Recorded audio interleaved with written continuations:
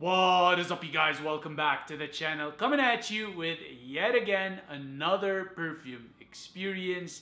And for today, I have for you none other than AbdulSamad Alqurashi or Alqurashi Blend 800, which is the swipeable oils that are meant to emulate perfumes but in swipe format. So it is still oud based, but it's more of a perfumey oud. And as per usual on this channel, what I will be doing is I'll be walking you guys through the notes off of the website, as well as going through a perfume experience with you guys.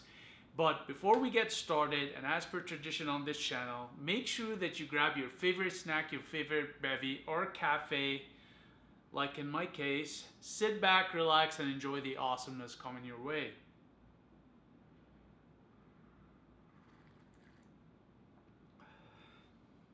Now, before we get started, I want to emphasize that I got this from the ASQ Canada website.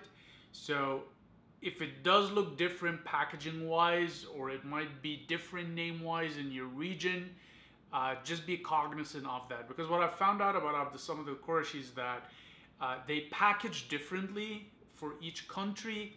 The pricing also is very, very different.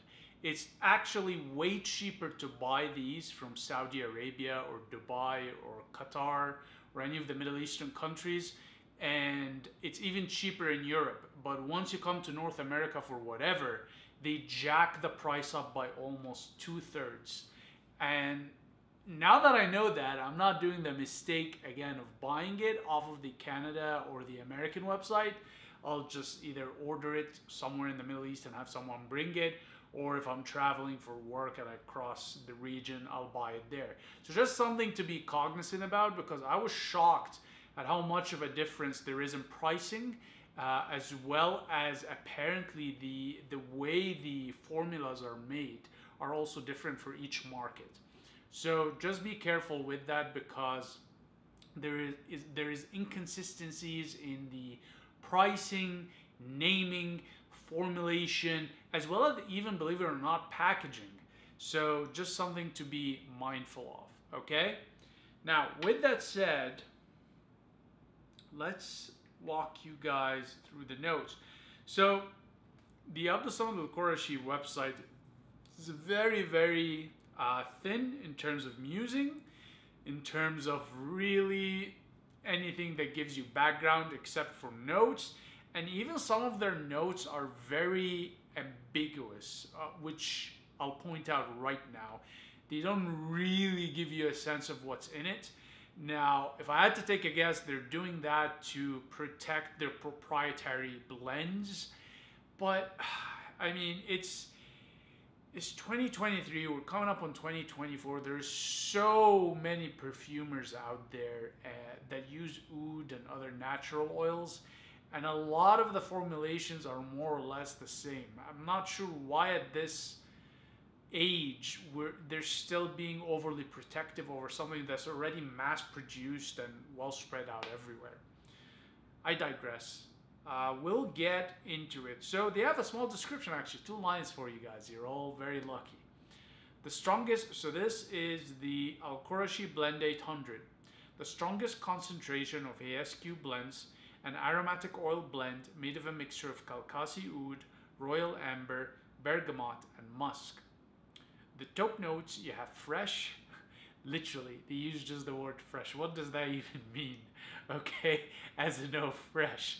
Okay, it is just, anyways, clary sage, citrus, bergamot, and herbal. So that's a note, herbal, okay, or herbal. Middle notes, spicy, floral apple, and woody. So floral, apple, and woody, okay? So again, you have those fresh, herbal, spicy, woody notes, but doesn't really specify what the ingredients is. And for the base note, you have musk, you have Kalkasi agarwood oil, and royal amber. Okay, so we got a very traditional Middle Eastern scent, more or less. Oud heavy, musk heavy, resin heavy. Okay, and some random, very generic descriptive notes in there. So what does this smell like? It's heavenly, regal are a few ways I can describe it. First of all, let me emphasize the color for you guys. Do you see that? Do you see this orange liquid? It's stunning, and it's not very thick compared to, let's say, the Kalkasi oud that I have straight up, but it is up there for a perfumed oud. It is up there thickness wise. What I'm gonna do is I'm gonna take a swipe for you guys so you get to see what this gorgeousness looks like. All right. So first of all, let me show you what this fat swipeable dab looks like. Now, look at how thick this is, you guys. I hope the camera is capturing it. But this is so thick for a perfume. And look at the oil. It's just that was one fat swipe. And yeah, I didn't even try a lot, but it's quite a bit. It's quite a bit in there, and it's yeah, it's definitely greasy. It does have a slight ambery yellowish hue to it, so just be careful with applying this to any white clothing you have on. But otherwise, I don't think it's much of a problem in terms of application. It does not get absorbed very quickly, which for my skin, that is really good because my skin eats up scents. So this for me, in terms of just application so far, is a banger. Okay. Now let's let it air for a bit, and then take a big fat waft. Yeah. Oh man. God damn. This, c'est très magnifique. Wow. Yeah, this is nice, you guys. It's very clean, regal, sophisticated, elegant. It's just beautiful, beautiful, you guys. Wow.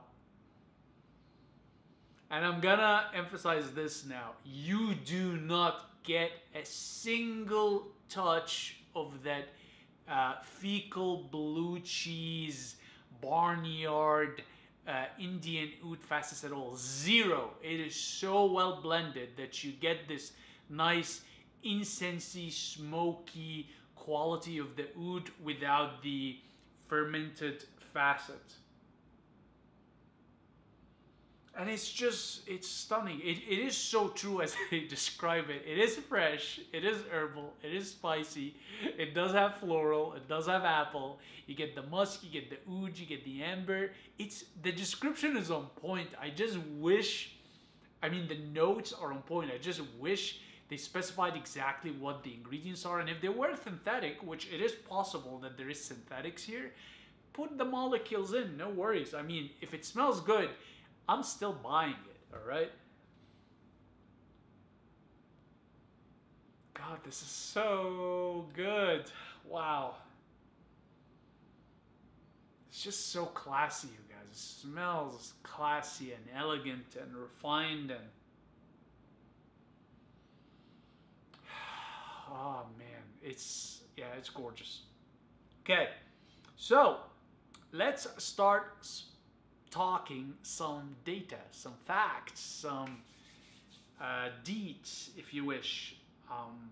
With respect to performance, this is an oil-based scent, you guys, okay? And if you've watched my content long enough, you know that on my skin, particularly, oils performance-wise tend to be low to medium.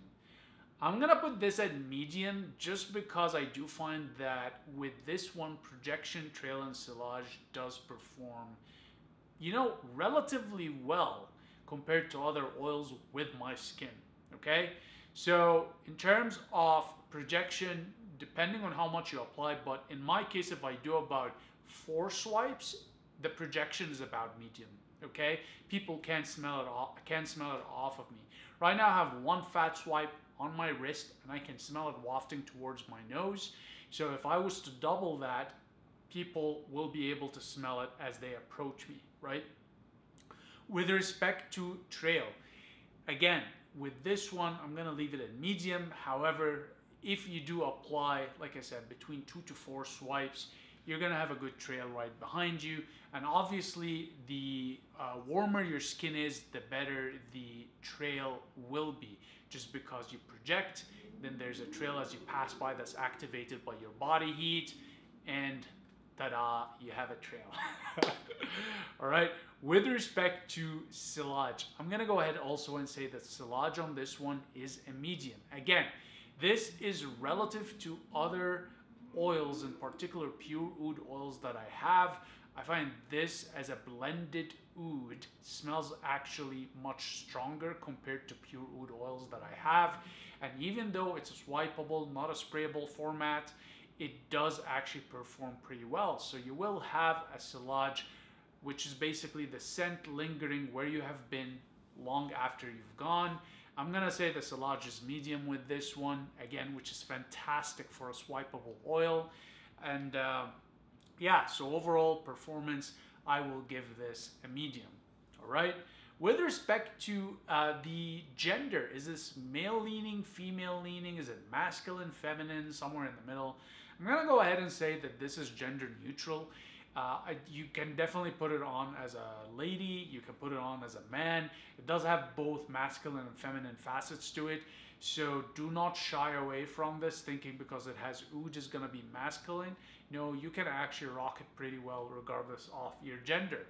In terms of how you would dress this, I'm gonna say do yourself a favor, do the oil a favor and dress it formally.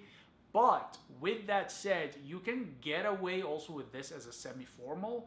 It will actually perform very well semi-formally and you will be able to pull it off also. So think formally, a 3-piece suit with your dress shoes and your nice silk tie, or semi-formal, you're basically thinking old money sort of style, okay, where you wear a nice t-shirt that's a mix of a polo and a normal t-shirt with some gabardines on some loafers and just basically understated luxury. Okay, so you can pull it off with this. Now, with respect to context, okay, what kind of environment you can wear this in? I'm gonna go ahead and say that this is office friendly, so you can definitely wear this as an office being a male or a female. You can also wear this in any formal events, so weddings, going to a fine dining restaurant, going to a charity gala, going to a gallery, anywhere that requires an air of sophistication, this will do. As a matter of fact, you can put this on as you go and buy your $500 million yacht, okay? It will just work fantastically. This is what, you know, silent money smells like. This says, I have money, I'm wealthy, without being loud and obnoxious, okay? It has this elegance and understated sophistication to it. So anywhere that requires decorum, anywhere that requires respectability, anywhere that requires class, anywhere that requires a certain level of entitlement, if you wish, arising from your family background. Maybe you're royal, maybe you come from old money, whatever the case may be, this is your scent, okay? Take it when you're grabbing that $500 million yacht, okay? This is your scent to purchase a $500 million yacht. Now, what else can I tell you about this? Let's see.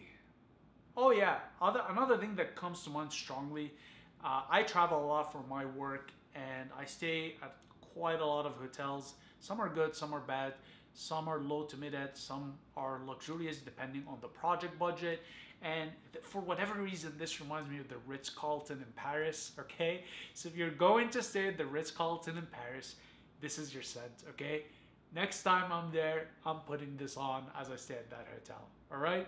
So with that said, you guys, would I recommend the Qurashi 800 blend?